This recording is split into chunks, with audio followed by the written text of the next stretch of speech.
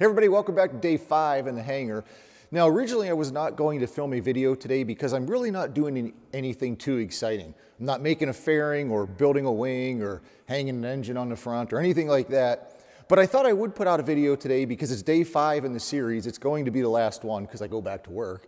But I just wanted to show you that not every day building a plane is filled with fun stuff. Today, it's just tedious, boring stuff. For example, I got up this morning and started sanding down the fairing that I made on the bottom of the windshield. It's boring and it's not really fun to watch and it's not really fun to film, but it needs done. So what I've started doing is sanding this down with a foam sanding block. And the next thing I'm going to use is a piece of sandpaper on a piece of wood just to get a little stiffer backing to the sandpaper to really knock off some of the high points on here. And then the next step for this is Len and I will mix up another batch of resin, and we call it peanut butter because it's a consistency of peanut butter, but it's just resin with a whole bunch of micro balloons and flocks and stuff like that in it to make it really thick. That's a big thick coat that goes on here. Once that's sanded off, this will be pretty much perfectly smooth, and then I'll pop it off, trim the edges, and pretty much it'll be ready for primer and paint.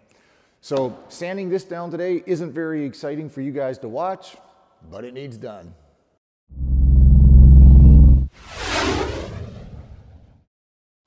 One of the other things I decided to do was put the mounting screws in the fairings.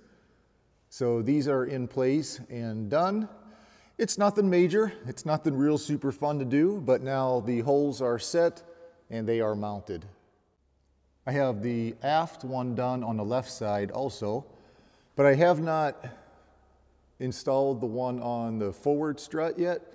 And it's only because I want to take this bolt out to install it. And it's just kind of a hassle to take this strut off. I have to remove the strut to get that bolt out.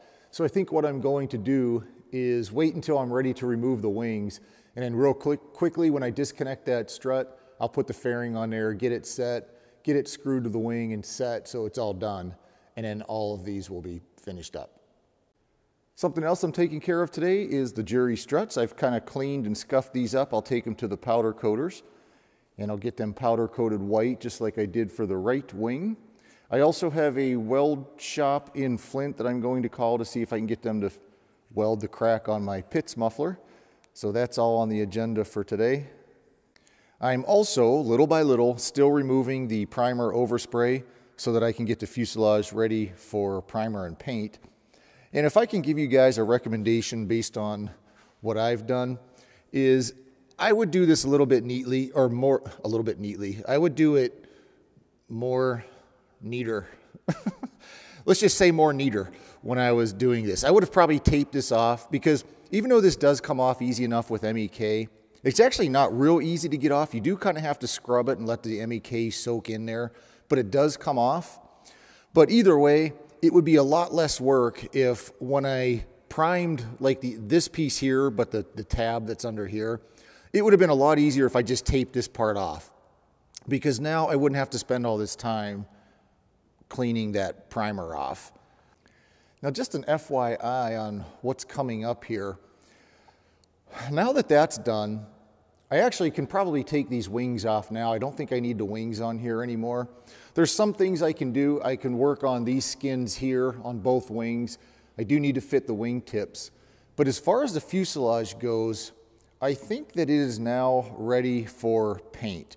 I did mention on a previous video I'm going to wait until after paint to install the windows. So once I take this fairing off, once it's kind of done, I can take this top skin off and then start prepping the fuselage for paint. I think everything's done that needs to be done prior to paint. And then I can also paint the horizontal stab and the rudder and elevator and kind of get the back all buttoned up. The only problem is I have too many airplanes in here now, and it's going to be a little bit harder to fit a paint booth in here. So my plan is to build a paint booth over in that corner. But I gotta, some of those other Pitts wings I can easily get rid of. I can put them in the house or the garage. But I just have to figure out how things are going to fit in here so that I can build a paint booth. because, like I said, I'm pretty close to ready for paint. Well, now you know what I'm going to be working on today. Nothing too fun, nothing real exciting, nothing worth filming. I'll just be standing here with a sanding block, sanding the fairing. Then I'll be sitting here choking on MEK, removing primer. But I'm looking outside and it looks like a really nice day. So I might even go fly the Blue Angels cruiser.